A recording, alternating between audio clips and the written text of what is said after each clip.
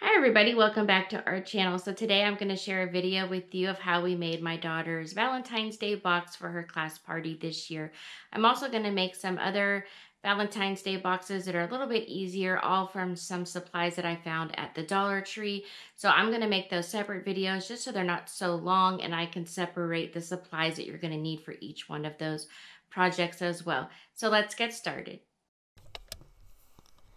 Okay, so here's the supplies that we use. So I found this box at a UPS store. I needed that size. I also used some of these little tower game wood blocks, some of the wood pile from Hobby Lobby. I got these rectangles. I got the smaller rectangle pieces. I also got these smaller ones to use as the feet. And then I got a set of these candlesticks to use for the vault. And then I was able to get these little felt self-adhesive stars. I used some foam blocks to make the pads, and then I also used some decorative ribbon, a couple different colors of felt. I also used the sticky craft felt and some of this Fix All adhesive. I found some of these little American flags, some floral tape, and then I used these long wooden pieces. I got these also at Hobby Lobby. I got two different square sizes and one round one to use for the uneven bars, and I just cut those into sizes. So then I also got some of these favor surprises, the little trophies.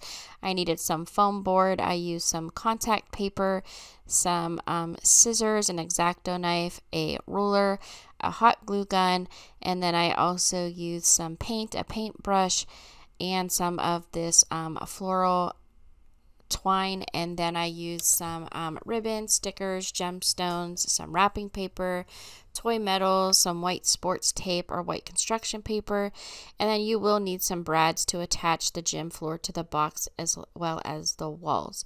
So let's get started. So the first thing I did was I measured out the box, and this is going to be the gym floor. So I just drew around the box, and then using a razor blade and a ruler, I cut down the sides of the foam board and then just snapped that off. So this is where I'm going to build the whole entire gym floor, and then we're just going to attach it to the box. It's just way easier to do it this way, and so that's why I chose to use it that way. So then I had this wood grain contact paper I used to cover the board. This is just for the actual outside trim to make it look like a floor, and I did use white sports tape to actually make the gym floor in the center of this foam board. So once I have the contact paper all cut out, I just cut it down to size and then wrapped it around the edges of the box. And then once that was done, we just set that aside because I'm actually going to work out my floor plan here of how everything is going to go. So what I did is I took that paper that I pulled off the back of that contact paper. It actually has a grid on it, so I cut that to size, and then using some painter's tape, I just taped that down to the gym floor and then drew out where all of the pieces to the gym equipment was going to go, so we could do a complete gym floor along with an awards little podium. So using these Jenga tower blocks from Dollar Tree, I glued these together with hot glue and Fix All adhesive, and then wrapped them up with some tape to hold them while they dried, and that's going to be our podium. So then using the ruler and the sticky blue felt, I cut out the gym floor and put that where that would go. And so I'm not actually sticking this down, I'm just cutting it to size and laying out where everything's going to go. So I just made a mat or a rug for the uneven bars, and now I'm making the carpet here for the vault run, and that's going to go over here on the far edge. And then I cut another mat out or carpet out to use for under the balance beam. So now I'm measuring out the pieces for the balance beam, the uneven bars. I just laid them on my grid that I had made, where I kind of made them all down to size and then laid those all out once I cut them to size. So now I'm going to cut some foam block, and these are actually going to be the safety cushions that they put underneath of all the gym equipment. So I just used the foam and a knife, and I cut those into slices, almost like you're slicing cheese, and then just using the hot glue gun, I completely covered those with the felt to make the little mats that go underneath of the gym equipment. And so I made one for each of those gym equipment, pieces for each event. And then I set those aside. And then we needed to make some springboards. So I decided to cover those in red felt just to make them look different than the pads.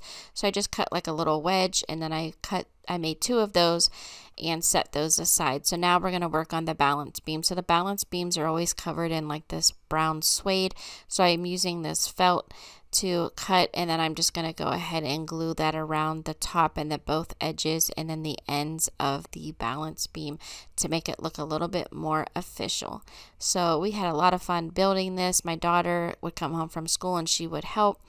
And so it took us almost 2 weeks to build this board because with the drying time and her being at school and gymnastics, it took a long time.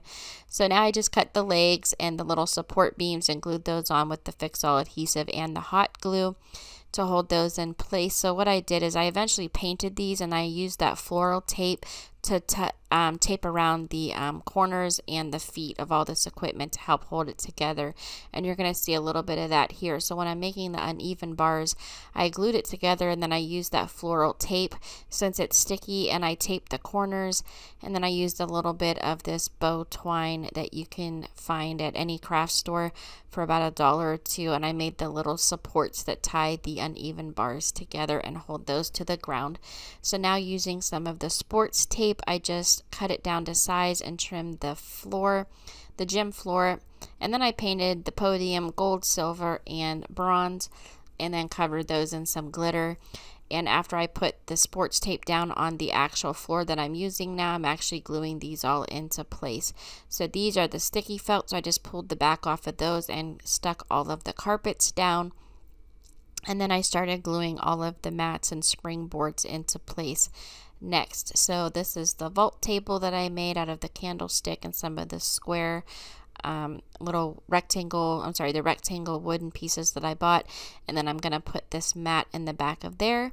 And then our balance beam goes over this mat, and I glued that into place, and then I finished gluing all the uneven bars into place as well. So then I measured out the sides for the backdrop of the box, and then I cut not all the way through, but just enough that I could fold the sides over and then use the tape to secure that into place. So once I have everything placed, I wrap the box in some wrapping paper and then cut a hole for the mailbox. Then I stuck these the floor onto the box and the walls around the side, and I just used the long brads to stick the floor on and the walls on all the way through the box. And then I made these little Olympic rings. I got this dream mirror from the Dollar Tree and the stickers, and I decorated all the way around to make it look like an official gym. And then we even found some of these lights we had left over from the 4th of July that we picked up at the Dollar Tree, and then decorated the outside walls with some ribbon, some fake little gold medals, some rhinestones, and the ribbon and things that we found from Dollar Tree that just we had in our craft supply. So we had so much fun making this box. Okay, and that's all for today's video. I hope you guys enjoyed this. We had a lot of fun making it together, and it's kind of, bittersweet. We have one more year left of elementary school with her, so we have one box left to make, so I'm excited to see what we come up with next year. Thank you guys so much for watching, and I'll see you next time. Here are some other videos you might also enjoy, and if you haven't done so already, please subscribe. Thanks so much for watching.